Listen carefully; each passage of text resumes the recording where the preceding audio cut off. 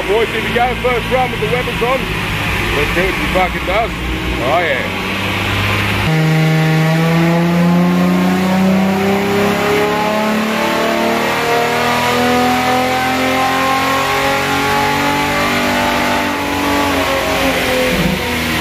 Alright boys, second pull. See if she backs her up.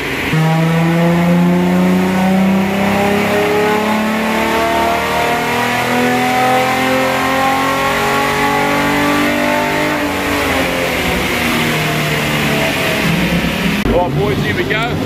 Put 2 degrees of timing into it. The old ice, no fucking around. Let's fucking do it. See if she makes a difference.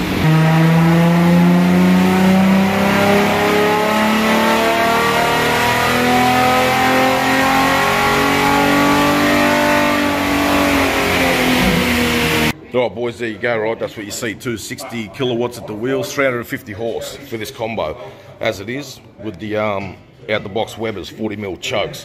What I'm going to do now and show you is, right, we're going to pull the airbox off it, and we'll make another power run, and then we'll call it at that. Then we're going to bolt the old 4-barrel on.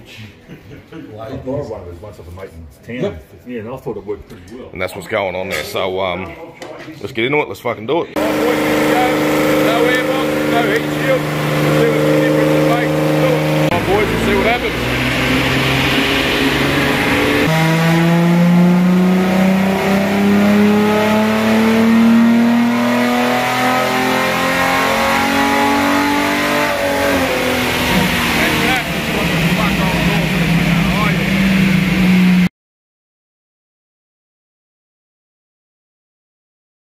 Now that's it, all done and dusted for the Webbers, airbox on and off, you saw that, it's fucking mint, it's gold.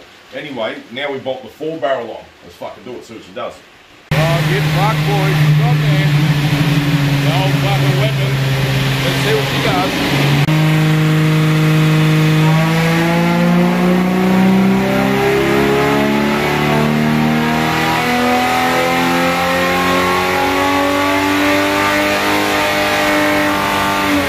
Boys, here we go, second pull, see what she does.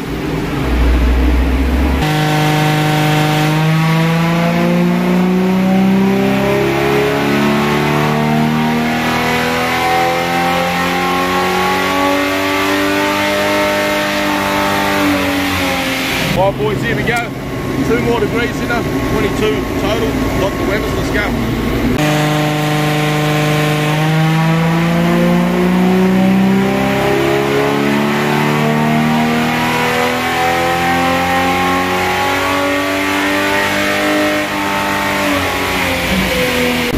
Got the old 4-hole spacer on it now, boys. Let's do it.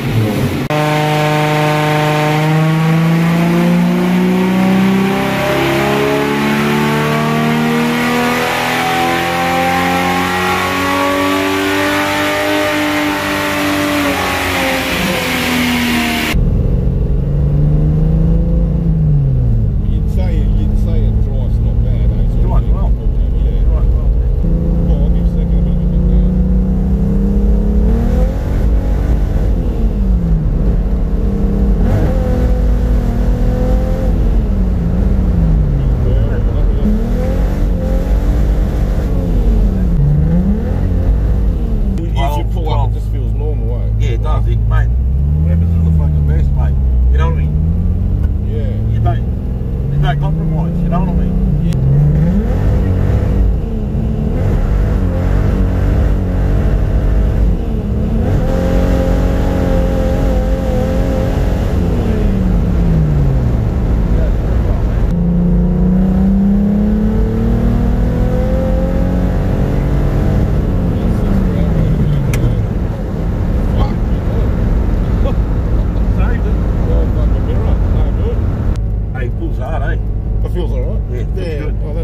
Too, like even like you know, saying mine at 3.5, it really comes on. This comes on a lot earlier, about a 3.5. You really start feeling it squeezing in, you know. Yeah. It's good.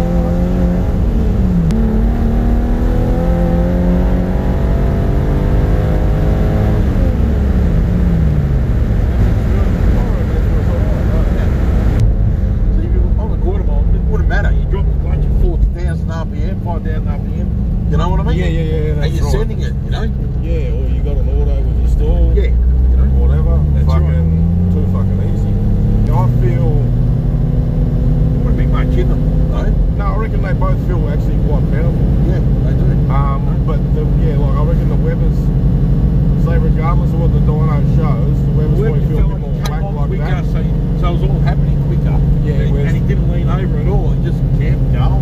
Yeah, and it feels like this has got a nice, strong slingshot effect to it. It feels. I feel a bit more like the passenger now somehow, because it's like I'm getting taken for a I ride. think the same combo side by side, Weber's versus this. Yeah. You'd know them same time. Yeah. And the Weber's would get that jump. You know what I mean? A little bit of a snap jump. Yes. Right? Yeah. Right, boys, now it's time, right? We're going to lay the fucking graphs over each other.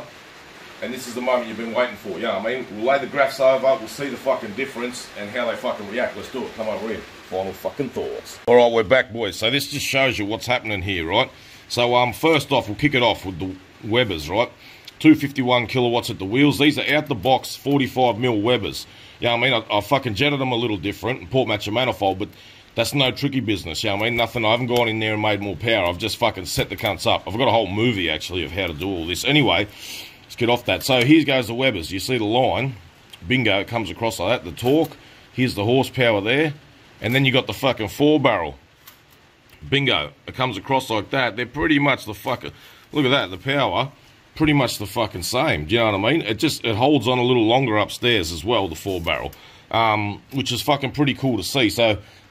the red and the blue is the fucking, the 4-barrel versus the Webers. You know what I mean? That's fucking cool to see. I reckon with a little bit more fucking around you could do with the 4-barrel, trying to keep shit a bit cooler, this, that, the other, you'd probably increase that number a little bit, you know what I mean?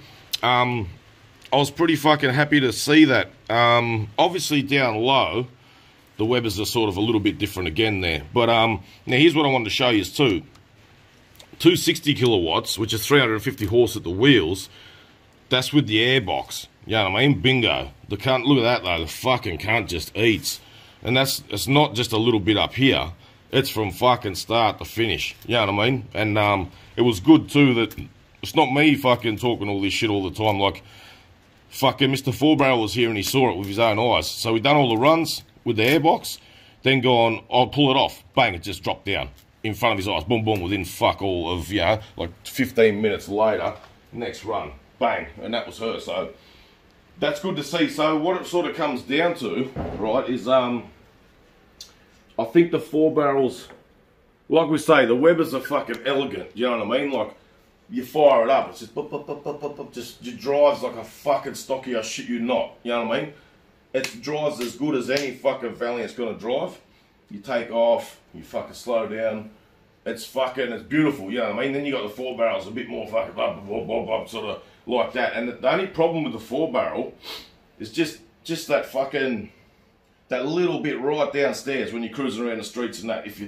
It's alright, but say after a week it can get fucking old. That's just me talking, you know what I mean? Like, that, you're trying to drive and it can give you that little jolt and fuck around like that.